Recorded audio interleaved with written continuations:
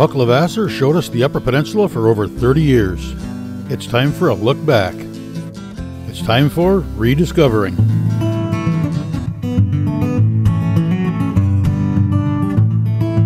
The bridge at Count Deer, they do this, they do that. And that's another problem with everybody in Michigan right now. We have no respect for the DNR or the NRC. We have no respect for or credit. Over the weekend, a dozen concerned deer hunters, members of UP Whitetails of Delta, Marquette, and Keweenaw counties, met with Lieutenant Governor John Cherry and Senator Mike Prusi regarding the state of the UP's deer herd. I was really happy to see so many of the sportsmen come together and voice their opinions in a little smaller group setting than the big 400 or 500 people in a large room. I think a small group of committed people can make things happen, can make some changes happen, and even though there's divergence of opinion within that small group, I think they're all focused on the same common goal, and that's a better deer herd for all the sportsmen in the UP. Well, up next, we'll take a look at the meeting, and we'll learn that despite above normal temperatures this winter, ice anglers are still out trying, and I'll tell you the latest in the predator hunt phenomenon that's hit the UP in recent years. So stick around.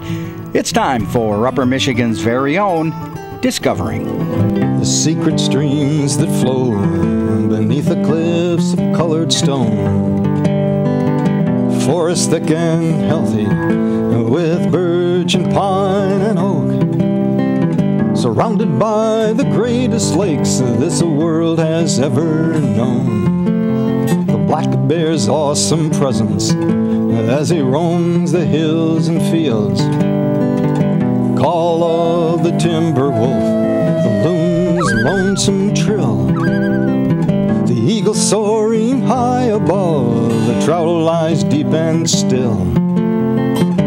These are what I treasure, the only way I measure feelings that I have for this fine land. There is so much to discover when you're a long-time lover of northern Michigan.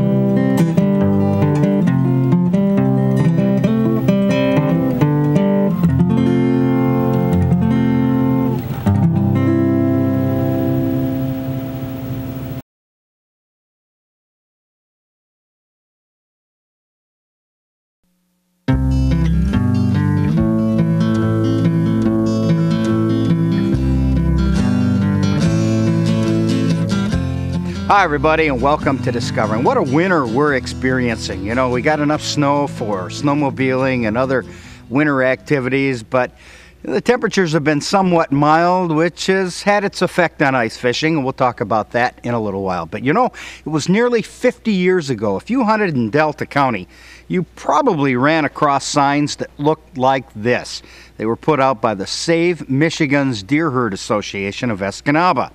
They were very concerned about the unregulated doe hunting that was taking place at the time, and it had a great effect on the deer herd. It took many years for the deer to recover. Well, you know, they say what goes around comes around, and now 50 years later, we're experiencing a similar situation where people are very unhappy with the deer herd and the way deer are being managed. Well, we saw that at a protest a couple of weeks ago in Marquette, where 400 hunters showed up and expressed their feelings about this. And over the weekend at Michigan Tech University, some of those hunters involved in that protest were able to sit down with Lieutenant Governor John Cherry and Senator Mike Prusi to tell them all about what they feel about deer management and the deer population and where we're going. Take a look.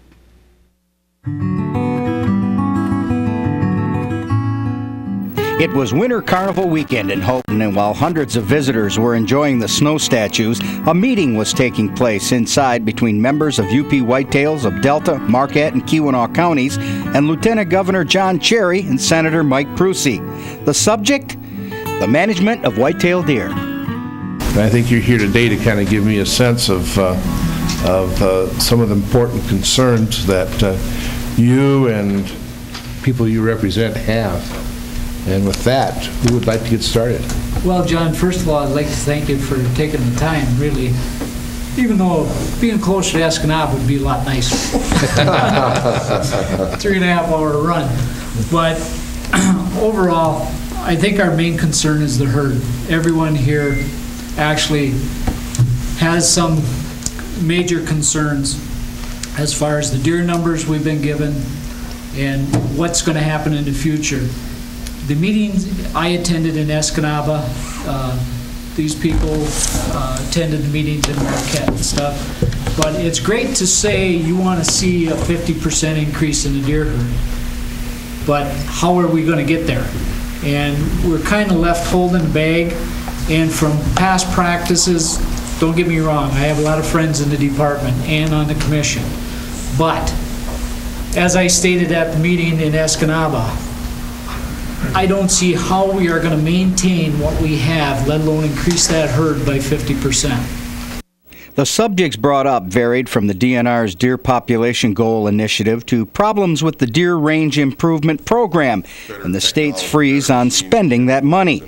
Money that should go to purchasing critical winter yarding habitat in the Upper Peninsula. On the west side, we've only got about 600 acres put aside. There's two particular parcels that are critical deer habitat based on the migration of deer. The deer north of 28 usually migrate up towards Big Bay. The deer south of 28 migrate down toward northern Menominee County. There's over 2,000 acres of property called the Vega Tract that was primary deer habitat that was up on the block, and we lost it because of the pricing. Then comes Big Bay, which is still on the block, and we can't get it landed. They're going to have to go outside the box a little bit as far as more than the appraised value, because the landowners know they've got a jewel on their hands, and they're fighting it. We have a problem in Lansing within the DNR as to who's holding the purse strings and letting it work, and do they understand the complexity of the issue? We need to do something, and this department needs to step forward and listen more to the sportsmen that are out there in the woods and the guys that are paying the bills. And you know, they give us a lot of lip service, and they have for many years, but we need action now. We're at a time in our history of the deer herd in the UP again where we're headed steady downhill, and like Snuffy said, they want to raise the deer population by 50% in the mid-snowfall zone. Up here in the UP, they go by the high snowfall zone along Lake Superior, mid-snowfall zone that goes through about the central part of the UP, and the low snowfall in the lower part of the Upper Peninsula. The mid-snowfall zone, they want to raise the deer herd by 50%. In the high snowfall zone, they want to raise it by 10%. We can't even maintain what we've got right now, let alone raise our deer numbers, without them doing some things like shortening the seasons, possibly going to $1 buck for a few years. The legislature needs to give the control of deer numbers and how many deer you can take back to the DNR, with oversight from the state legislators in case the DNR does something that they shouldn't be doing, which they've done in the past. But I think the deer numbers, like there's a combination license out there that needs to be thrown out the door, and that has to be done legislatively. And we would like to see that license gone. We went to the Berrigan meeting, and I think Tim described it, our meeting, that's why it went in Berrigan. Hey, listen, Bob Decker and Rob Aho put on an excellent presentation and explained the indices and the way the trends are. And we went in with the position, we're not going to argue with the numbers. The trend is right. We all see the deer herd coming down, and finally we just presented them with a letter and says, thank you, leave us alone. The big issue for us is, can we feed them? And I would like to thank Mike for the work that he did a couple of years ago. Mike, that was a real critical issue for a lot of us. I mean, it was right here in the heart, I'll tell you. And yeah, and we won, and that was our big issue. And as long as we can feed them, we've got all the deer we can handle, and in area 042, we're extremely happy. Yeah, but my point is you better pay attention to what the DNR's goals are for your level, because if they're telling you that your deer numbers are 3 times what they actually are, and then you cross that certain plane, they're going to start shooting does up in your area. We understand that. So I think you need to make sure that you spend some time together to figure out what those points of consensus are, so that you can, drumbeat in. These are the 5 points we all believe the department needs to do to move to move forward on this population question. I mean, I guess what I'm bothered about what I've heard today is that, I mean, I would hope the department would come and ask your opinion. I would hope that they were doing that because they're trying to construct a plan. I would have hoped that when they ask your opinion, that they would tell you that when they use it, or fail to use it, that they're going to come back to you with what they have put together and have you react to it. I mean, it sounds like you don't have a clear sense of where they're headed. You can guess because you see them doing certain things, and that causes red flags to go up and probably causes more concern perhaps than was necessary. But what else are you going to do because you don't know where they're headed? But well, you know, I'm happy to go back and talk to them. Now, I know that politically you can go back and perhaps generate some things. What can the lieutenant governor do? Well, the administration does a lot of the hiring and firing at the upper levels of the department, and I think they can get into the upper management in the DNR and indicate, look, there's a problem. We've got good people that have solutions for that problem. It's time to start listening to them and acting on the proposals that sportsmen and women on the ground have come up with, because they're in the woods. They see the deer herd a lot more than someone sitting behind a desk in Lansing does. So they need to be told from someone of John Cherry's position, start to take some action on these proposals because they make a lot of sense. What would your reaction be if, and I hope it doesn't come to that, there is a significant boycott of licenses? What would happen to that department's funding? Where would they get money to maintain themselves? Oh, there would be a tremendous slowdown in activity in the DNR's programs and in their personnel because the license revenue is a significant amount of the money that comes in to fund that department and all the programs they operate. So if it comes to the point where they actually decide they need to boycott and stop buying these deer hunting licenses, that'll be a wake-up call that can't be ignored. Are you optimistic that something can come from this, or was this kind of a wasted trip? It wasn't a wasted trip because we got the point across that the starting figures on the deer numbers are wrong. We got that point across. And the implementation of their new plan they have out there, they don't know how they're going to do it yet. They got a plan, but they don't know how they're going to do it. We got that point across. And we did get the point across that 70, 80, 90% of the people in UP and northern lower Michigan are very dissatisfied with the game right now. Well, there's one sure thing. The deer hunters in the Upper Peninsula have gotten the attention of Lansing. Up next, ice fishing across the UP and more predator hunts on the horizon. Stay tuned.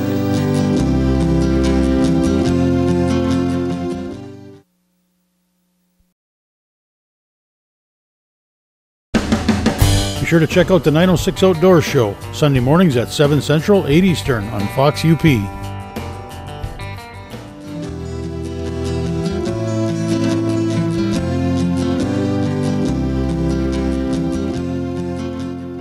Welcome back to Discovering. Well, like we said earlier, you know, milder temperatures have taken some of the ice fishing areas that we're so familiar with out of the picture. For example, Keweenaw Bay is wide open. No ice fishing going on there. In fact, I had a report last week that there were 10 or 15 boats out there fishing for salmon and for lake trout, even as far as Point Abbey. Now that's way out there. That's usually covered with ice. But anyway, the situation has been tough, and ice fishermen have been out looking for places. Even though there's slush on the ice, they're still out there with this incredible need to wet a line. Take a look. Well, normally at this time of year, anglers on Little Bay de Noc near Escanaba are pulling out walleyes like this. But this year, the lack of ice has sent many anglers packing for the inland lakes. Here at Schweitzer Reservoir in Marquette, anglers are finding good ice, but lots of slush, making moving around looking for fish very difficult. Well, Ron, it's been one of those years out on the ice, hasn't it? Well, first ice was real good. Caught quite a few fish, and a couple of weeks ago caught a nice mess of fish out on Greenwood. Had Tim with me. Nice crappies. And the other day I caught a few fish out here on Schweitzer, but getting a lot of slush now. Getting almost knee deep when you walk out here. Oops, I just had a little tip here, but I wasn't paying attention. Well, that really puts kiboshes to fishing, doesn't it, that slush? That slush makes it hard to get around. It really does. So. But in a few weeks, we should start getting some of those thaws and that, get rid of some of the snow and the slush on top of the ice, and get into March, and then it's kind of easy to get around. But I'm still looking forward to putting the boat in the lake. Oh, yeah. Well, it's been so darn warm. You know, really, it's been a very warm year, and I'm surprised we got ice anywhere. Yeah, well, there's been a few days I had to decide, did I want to wear shorts out ice fishing or put on my wool pants? You know, it's never seen a winter like this one. Nice warm weather, and then came all that snow, which is what created all this slush. Yeah, you get the weight of the snow on the ice, and pushes the ice down, the water comes up through cracks and holes, and you get the slush. Well, there wasn't much happening out there on this day, but Ron promised to call me when things pick up. Meanwhile, hunters in Alger County were participating in the UP Whitetails of Alger County's first annual predator hunt. The problem was the coyotes were not moving this weekend. The weather didn't quite cooperate with us. Mother Nature rained on our parade a little bit, but you know, the whole inception of this was we felt that the best thing we could do to help the deer herd is to do a predator hunt as far as UP Whitetails of Alger County here. So Frank and Lana from the Bear Trap, they've been helping us, supporting us since day one. They said to come on out, let's run it right out of here, you know. They got on board and helped out, donated a wildlife print, and a local guy in town does taxidermy work, Rich Weaver. He donated a life-size mount, and the guys down at Rapid River Knife, who always helps every sort of conservation cause, they gave me a knife to give away. So we had it was a lot of support from people to come out and help us do this, and this being the first year, we just kind of thought we'd see what would happen with it. And I mean, I'm pleased with what people are saying about it, and they're glad that we're doing this. So hopefully year after year this is going to get a little bit bigger and bigger and bigger. So this is just kind of step one for us, and we'll go from there, I guess. Hopefully next year we can get a little bit better weather. Maybe we can have a full moon so everybody can see it all night long. So, but I'm pretty pleased with what happened with it so far, and everybody seemed to have some fun doing it. So would you support the idea of a network coming together with all the groups so that try to minimize conflicts and have one darn near every weekend all around the UP? I'll tell you what, if we could somehow work it out, that would, yeah, that'd be a lot of fun if we could get everybody together and everybody pick a weekend and just go every weekend. Yes, that would be entertaining. Chuck Johnson of Newberry, who along with his dad was the winner of the UP Predator Challenge, won the event with 2 coyotes. Well, the Copper Country will be the site of a long tournament beginning this week. Jake Anderson was the winner last year. That it is. It's second annual, like you said. We hope to get some hunters up like we had last year. It's a week-long, 10-day-long hunt now, from the 17th, I believe, through the 26th. And the 26th is a Sunday. It's advertised as the 27th being the party, the bring in your game registration thing, but it's actually on Sunday. It'll be at the Tamarack Inn again in Copper Harbor. Bring your predators up. If you don't want the predators, if you don't have any use for them, there's people there that will take them that are looking for extra pelts. Like myself, I need 4 of them, all right? Hopefully I'll get 4, but if I don't, I'd like somebody to donate whatever. We're going to have good food once again. It's a free meal. And all you have to do is be pre-registered. You have to be pre-registered, and you have to be there to win. You must be present for our drawings. We have drawings, raffles. We got a nice 17 cal with a 3-to-9 variable scope on it, so going to be given away. We've got another scope that's donated by the UP Whitetails Association also that's going to be given away. We've got Calumet Kevanaugh donating some stuff that we're giving away. I don't want to tell you what all we're giving away because, you know, that'd be some more surprise to you, you know, but we've got some very nice projects going on up there, and we hope to get a lot of turnout for it. Is it still a bounty this year? We're going to still pay $5 a head, and you get to keep the head. You don't have to sell it if you don't want to, or the critter, so to speak. And all the DNR rules apply. Do not do anything other than what the DNR says. If you want to hunt by bait, that's good. If you want to call them, that's good. You know, and remember, if you want to trap them. And if you want to trap them, you can do that too. You bet. remember, you can't use a center fire rifle after dark. You know, that's one of the main things they preach. So you got to go rim fire, 17 cal, 22 mag, whatever the case is for rim fire rifle. You can't use a center fire rifle after dark. Okay, now people that would like to register, they could call you at what, 906-289-DIVE? Yep, 289-DIVE, that's my shop now. Or you could call 289-4259, that's my home phone number. Okay, also And you could call the Tamarack Inn. Or you can stop also in call there. the Tamarack Inn. That is area code 906-289-4522 is the phone number at the Tamarack Inn. Ask for Bill, and he can take care of you if you want to register by phone. There are some registrations out in the paper that, I don't know, and you can Xerox. If somebody has one you want to Xerox it, feel free to do so. Again, that's February 17th through the 26th in beautiful downtown Copper Harbor. There's also a hunt in Kenton, February 23rd through the 26th, sponsored by the Ontonagon Valley Sportsman's Club. You can get more information by calling 906-988-2233.